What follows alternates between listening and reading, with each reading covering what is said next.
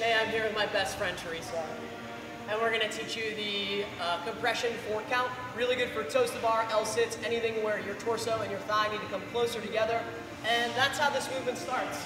Teresa's going to start by lifting her knees up towards her chest as far as she possibly can without letting her tailbone come up. Can you show her letting her tailbone coming up with me? Yeah, so this is too much. We want to stop before that happens.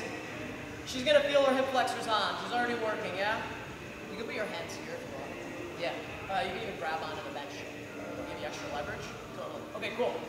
Then, we're going to extend the legs, but we're going to try not to let the knees travel away from the body. They are a little bit until they're totally straight. She's working.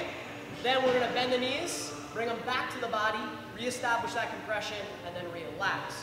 So we'll do it in sets of 4. We'll do a 1/1000 for each one. So count 1, knees up, hold. Count 2, extend, hold. 3, bend, hold. 4, take a breath. One more. Ready? 1, 2, squeeze it. 3, 4, relax. Round of applause for Teresa. That's the compression 4 count.